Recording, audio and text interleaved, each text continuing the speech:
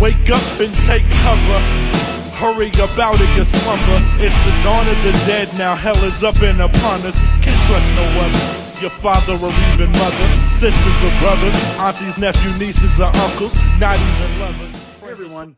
I know it's been a minute since I did a video. Probably February, March, before this whole quarantine thing started. Now, the quarantine thing didn't hinder. I didn't get COVID or anything like that. But I just didn't... There wasn't a lot of places to go to find new stuff. I've been buying a lot of stuff online, don't get me wrong, but I didn't feel it was appropriate to do a Freaks Finds if I didn't go out and find anything. Now today I did go out and I did find some stuff, but I didn't want to come back with the Freaks Finds, and I didn't want to come back with an off the shelf. I've been thinking about a new idea and I didn't know what to call it, so I'm just going to go with my first original name. That's Expectation versus Reality. The concept of this series is to blind buy and watch, or just blind watch something on a streaming service, and before I watch it, give you an idea what I think it's going to be, and give you a preemptive rating, what I think I'm going to give it, and then afterwards give you the full rundown of it and give my real rating and see where I fall, where my expectations were versus where they landed. So the first movie I want to do on this series is this little film here called Mutilator. Now, I'd never heard of this movie. I saw Severin put it out, and it was out of stock. I ended up getting it on a family video website sale, which was bizarre that they had stuff cheaper than Severin. Almost as much as it would be on their half-off sale. But so I really wanted this bad boy, so I picked it up here.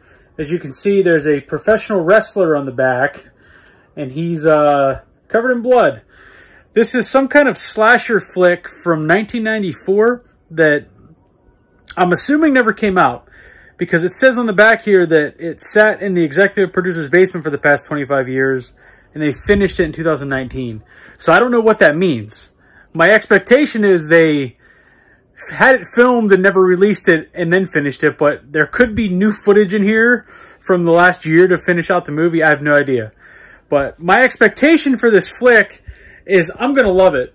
I mean, look at this shit. There's a wrestling ring with fucking blood in it. It's called Mutilator. It says there's some guys that I've never heard of from ECW and some dude named Brick Bronski from Sergeant Kabuki Man and Class of Nukem High. Two movies I love, so it's likely I've seen this guy before. And those are right up my alley. So I'm going to preemptively say this movie is hitting 4 stars, and it's going to be about a wrestling match gone wrong, and then a crazy motherfucker killing people, and apparently some kind of fucking spin kick on a staircase. So let's get to the film, and I'll give you, after the little cut here, what this movie actually was and what I actually thought about it, and a final rating. Hello, ladies and gentlemen, and welcome to the reality portion of this video, where I have to say that Mutilator is not a 4-star movie. However, it's really good. I mean, I really fucking liked it. I don't know if it's really good. But my expectations were this was going to be a really grisly, dark slasher movie that was lost in the mid-90s and remastered and brought back here. It's not quite the case. So I didn't really think there would be much modern-day stuff. And I'm going to say there's not, but the beginning of the movie and the end of the movie are bookend by footage that was shot, I believe, last year, 2019. And that footage is basically a framing device for the movie, where it's a podcaster interviewing one of the kids who survived a nightmare situation at a halfway house like 20 years ago. And there's the beginning, they're interviewing him, and then the end there's this real wild scene that was some guy who was a relative, like the brother of one of the people who died in the massacre here. And dude's fucking unchained, and a really awesome performance. I don't know who the guy is, but it was fucking crazy. But there's really less than 5 minutes of new footage, like 2019 footage in there. The rest of this takes place was shot in 1994, and it takes place in a halfway house with a bunch of kids. You kind of get their interpersonal relationships, like broad strokes of who they are, and then the killings begin. Now, the gore, there's some blood splattering, couple severed limbs. The gore's not like wild and crazy or anything. It's not like a fucking American Guinea Pig movie or some shit like that. It's real cheap, low budget stuff. The kills are pretty quick. A couple of them have some chokehold wrestling moves in there. But I gotta say, there's some fucking really good performances in this. Now, I know not all the kids are really good, but the ones that are, especially Tom Taylor, he's fucking awesome in this movie. He's the kid who just comes to the halfway house after everybody already knows each other and shit.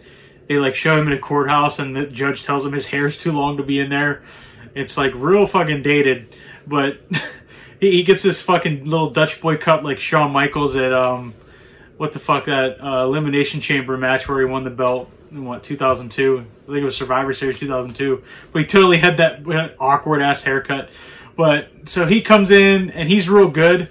He's like a karate guy, and you can tell by his eventual spin kicks and the way he uses nunchucks. That's how you know a guy is a karate guy in one of these movies. But, there's like your slutty girl, there's your good girl and her brother, there's a couple bully dudes, there's the ex-wrestler guy who's running the halfway house thing, and there's the new guy, the new counselor, whatever dude who comes in, who they call Textbook. Well, the main wrestler, the guy who used to be the Mass Mutilator. When I'm getting too in the weeds here. But my point is, the movie's kind of like Friday the 13th Part 5, where you have these kids in like a halfway house thing, and there's all kinds of trouble between them and whatever, and people start dying.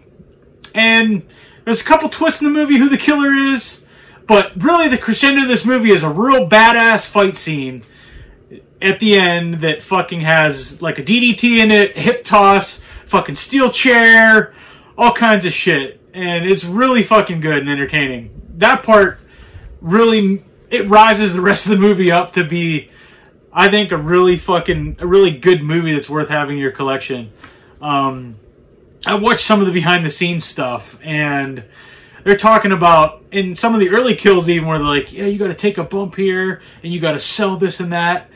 Like, the guys on the set had a real good time with this movie. Like, everybody was trying hard, even if they didn't do, like, an Oscar-winning performance or everything. Everybody was having fun from the footage, the behind-the-scenes footage they show in this, and, like everybody put a lot into this, so just, like, it's a lighthearted fucking slasher movie, if that makes any sense. So I said my expectation was it was going to be this 4-star grisly, like, maniac. I didn't say this, but I was thinking maniac with a fucking wrestling mask type movie. It's not that. However, it's, to me, a 3.5-star flick. I watched a movie recently called Sledgehammer, shot on VHS, and this has a little more craft than that. It's a little further above Z grade. I'd say it's like a C movie, if you know what I mean. Like, there's a B movie, Z movies. This is like a C movie, maybe a D.5 or whatever. But it's really entertaining. It actually left me in a really good mood after I watched it. I have to mention that, what was the dude's name I was talking about? Britt Bronsky. I did recognize this guy after I saw him in this movie, and he directed it, I guess. But the dude has a fucking really manic, unhinged fucking performance near the end of the movie. This is the 1994 stuff, not talking about the crazy dude at the end. So as I'm saying, there's a couple really fucking memorable, really good performances in this. I loved it. So it's a 3.5, not a 4, but it's well worth adding to your collection. The special features, there's not a ton on there, but there's some good interviews with the dudes who worked on this movie. There's a short Mean Gene Okerlund interview with the Tom Taylor dude. And it's pretty entertaining how the Tom Taylor dude's kind of staying in character when he rips a poster of the movie. But yeah, this is a good release. I love the fucking case art, man. Like, even if I didn't love this movie, which I did love this movie, but if I didn't even like this movie, I would keep this movie for this fucking case art in the black Blu-ray case. So, I say check it out. It's a thumbs up for me. Expectation wasn't met, but I guess my expectations were just completely different from what the movie was. Whatever. So, expectation, reality. The reality is this is a fucking great time. Go watch it. I think it's on Tubi if you don't want to buy it, but I say buy it.